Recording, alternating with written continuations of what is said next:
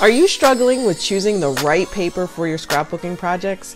Well, I have a simple solution that I think will help you choose wisely and hopefully save you a bit of money. Hey there, I'm Carolyn from Crop Candy Scrapbooking, and I help take the guesswork out of creating beautifully designed scrapbook pages.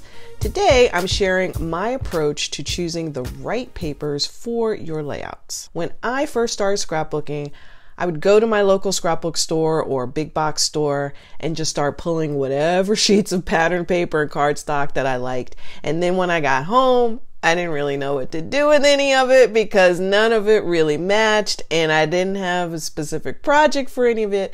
I was just pulling stuff to pull stuff. It was just shiny objects and I was buying just to buy.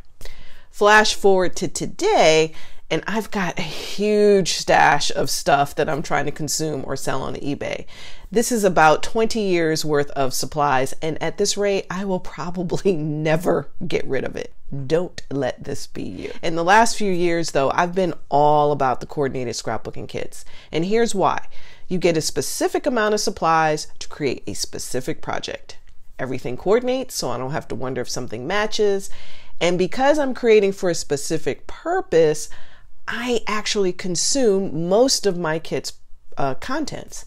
And since I've been using this approach, I've cut back considerably on having extra bits that I have to store, and I end up saving money because I only buy for a specific project. I just don't buy to buy anymore. Well, sometimes because, part of the fun of scrapbooking is buying stuff, right? So what makes a good kit?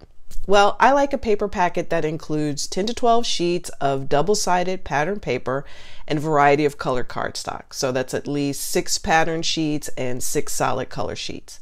I definitely want a sticker sheet, and die-cut shapes and or embellishments like gems or ribbon and the like is bonus. With this, I'm able to create, say, up to 5 double-sided layouts and 2 to 3 singles. And this is perfect for travel, holiday layouts, themed albums, and the like. And if I have items left over, then they go into my scraps and I'll use them for one-off layouts like specific events or happenings. I'm not saying my method completely eliminates having leftovers, but it does minimize the amount of scraps that I have. And most importantly, if you're trying to economize, it helps you be more strategic and intentional about what scrapbook supplies you may buy.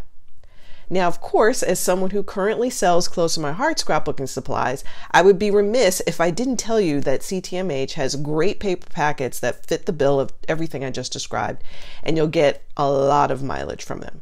If you're interested, visit cropcandy.net/shop to see the variety of kits you can get. Some of them are even workshop kits, and that's where you can make a lot of different projects and you can use up every item in the pack. Thanks for watching today's video and selecting the right paper for your scrapbook projects. Do you have any strategery around selecting paper? Share below. If you liked today's video, be sure to like, follow, or subscribe so that you don't miss any future clips like this one. Thanks for watching, and I'll see you next time.